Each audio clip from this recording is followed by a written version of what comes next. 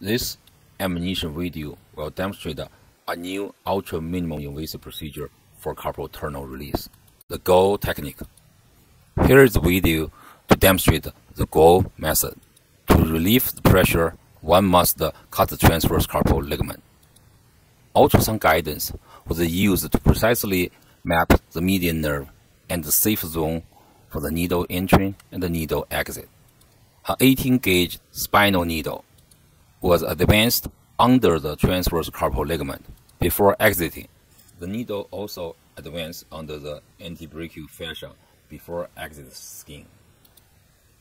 A special cutting thread is passed through the needle. The needle then removed.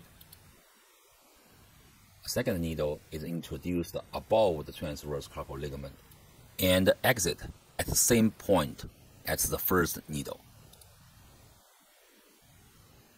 The distal end of the thread is passed through this needle. The second needle is slowly removed. As you can see, a loop around the transverse carpal ligament has been made. The loop is gently tightened.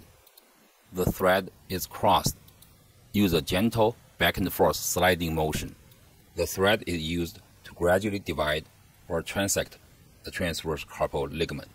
Once the transection is accomplished, two band-aids applied to the needle entry and exit site.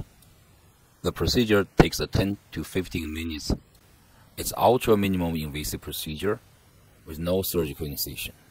If you need more information, please visit our website www.threadcarpaltunnelrelease.com. Thank you.